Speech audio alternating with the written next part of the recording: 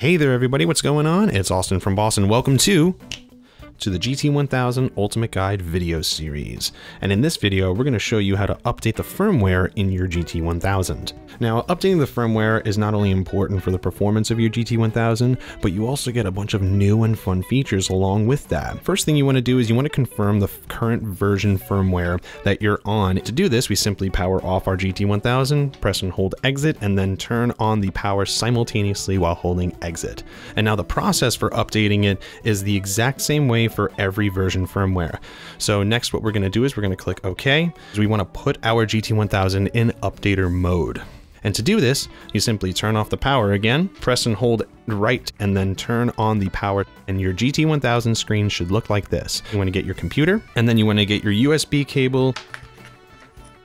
So once you got your computer and your GT-1000 plugged in, you should see the GT-1000 come up as a flash drive on your computer. So now we can go to the boss.info website and we can go ahead and download the firmware update files that we need to get the GT-1000 up to date. And then there is a downloads tab below the GT-1000 in there, and that's where we're going to find our firmware. If this version number is higher than the current number that you have on your GT, it's ready in time for that update. Once you've downloaded the GT-1000 system firmware upgrade from the website, you're going to want to go ahead and unzip that folder, and once the folder opens up, you're going to get a bin file. We're going to take that bin file, we're going to click and drag it into our GT-1000 flash drive. The update will then upload, and we can then eject the GT-1000 from our computer.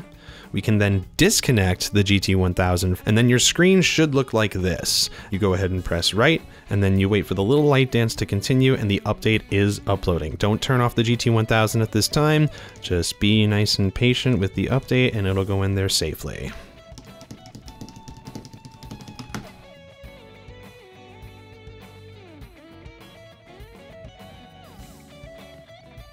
Now this is the exact same process for a Windows computer. The exact same way you unzip the files and you drag and drop them into the GT-1000's flash drive on your computer. Now the screen on your GT-1000 should look like this once the update is complete. You power off the GT-1000 and then you turn it back on.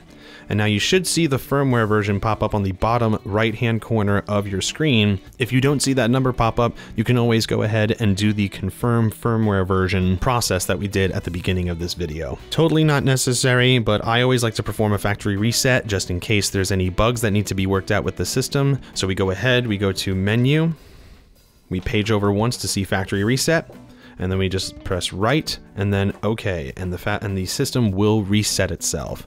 And I know what you're thinking, your patches might disappear, it might not work. Don't worry, if you use Boss Tone Studio over USB and you backed up your patches, you will be able to drag in your old patches from previous firmware into the new firmware. Learn more about Boss Tone Studio and how to connect GT-1000 to that. You can go and watch the how to connect my Mac PC and with an app to the GT-1000. And that's how you update the firmware in the GT-1000.